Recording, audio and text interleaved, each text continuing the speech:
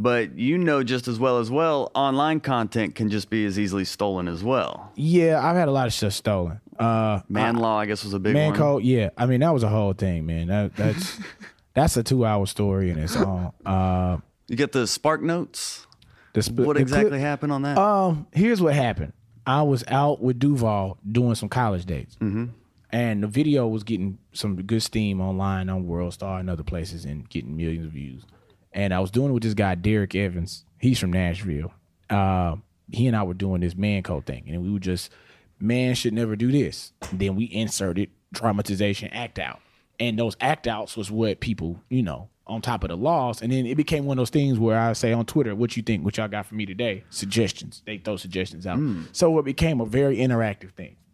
I talked to Duval about doing appearing in the sketch, like how I'm appearing on your podcast. Right. Like, oh yeah, we'll do this. And cool. Like 3 months passes by and I get like a phone call, I get message, email, people start sending me stuff that's coming out. I was like, hey man, they shooting this show up here. Y'all, you got a TV show on MTV. I'm like, what you talking about? And my homeboy in New York was like, oh yeah, y'all congratulations, y'all show got picked up. I'm like, what you talking about? And man, I look up online and the show has clearly copied the sketch verbatim. Like it wasn't it's similar. No. The exact sketch, the exact dramatization, they copied the format and then they started adding other people. Then they opened it up and made it not less of an urban thing and made it just a broader perspective approach on MTV. So I called, friends, got an attorney, filed an injunction against Viacom. So right after that, I did Shit Black Girls Say. That went viral. So weirdly enough, I started getting emails from MTV, different networks. And so MTV emails me like, hey, we want to fly you to New York, want to meet with you, blah, blah, blah, blah, blah. I'm like, okay, cool. I'm thinking it's got something to do with what the injunction that happened, but really it's about this video. So we talking, they're like, oh, we want to do some programming with you, blah, blah, blah, blah. And cool. We sitting in a closed environment like this, 4 people. Mid conversation, door opens up. Lady comes in. Oh, we're gonna have to pause right now. Legal's gonna come in. They letting us know you have an injunction filed against us. I'm like, oh yeah, y'all stole my show. I thought that's what we was up here for. Oh no, we thought, And so legal comes in. We had this whole conversation about how does this go away? Wow. They started giving me presenting opportunity. Well, when you have an issue with Viacom, we can't do anything with you at Comedy Central. We can't do anything with you at BET.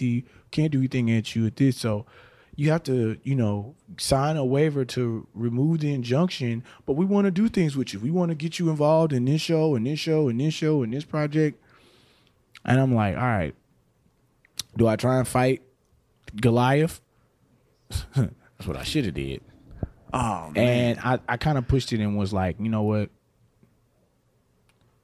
This gonna be fucked up. Let me tell you what he didn't do. Out of everything I listened to, the motherfucker didn't call back to the H and say, hey, they stole my fucking show. What should I do? And the whole crew would have got our attorneys and everybody and was like, hey, man, this is how we do. But see, this is what happened when you're a young boy. You trying to, I'm going to keep it to myself. I'm in here. He got fucking intimidated. See, he should have called Nat Turner. Boom. Ali Siddiq. Yeah, that's what I've been dealing with my whole time doing comedy. It's just like, it's that Big Brother show. Oh, so you didn't want to fight him? So what'd you settle? Like, well, the settlement ended up being 2 things happened. One, they ended up giving us like right at $6,000 for the whole thing. No, not for the whole thing. Just to appease, just for like, hey, solicited work, gave us some bread. $6,000 for a TV show? It was shit for the whole thing. Wow. Promises and some other shit. Mm-hmm. So you got money and then promises. Nothing legal. Nothing on paper. Nothing written down. Not one attorney that this motherfucker got. Wow. Had a manager at the time. RIP. R.I.P. No, you had a friend, your frat brother, went to college with you with no legal experience. He's just part of the squad. R.I.P. So Kevin Reed, he was like, Billy, listen to me. I know you want to fight these people. You just got to be smart. And I skipped a whole nother part of the story that I didn't tell you. So I did get into it trippy wise. I'll go. Of course, first thing I do, I call Duval. No response, no answer. I get on Twitter and y'all stole my shit. Blah blah blah blah blah blah blah blah blah blah blah blah blah. He sends me a message like, man, this what you doing? This what you want to do? You want to do it this way? And if it was one thing I learned from that, it's like you pick and choose your battles differently. Okay. It's one thing I could tell you is like, in television in Hollywood, it doesn't work the way the street work the way you think it does. It's different. It's a different process. It's a different beast. It's a different animal. The streets work in all aspects because everybody feel like they want to be safe. So if you would have said, hey, X, Y, and Z, and then we would have put the streets on it, then it'd have been a different situation. You see how when somebody slapped Drake and then the streets call, then all of a sudden they throwing a festivity, they throwing a party for Drake, all of a sudden the same person that slapped him.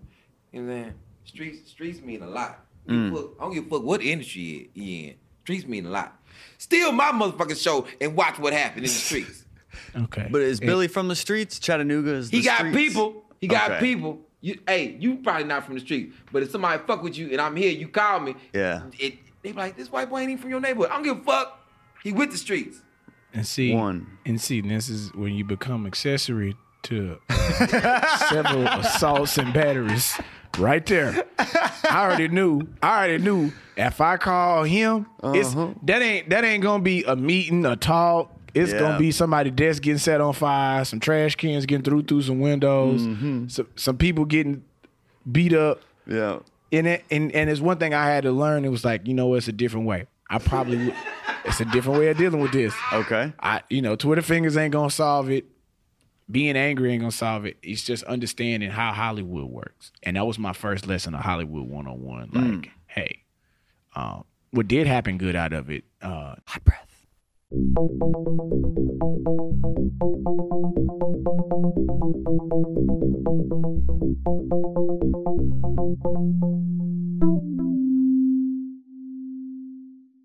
Hot breath.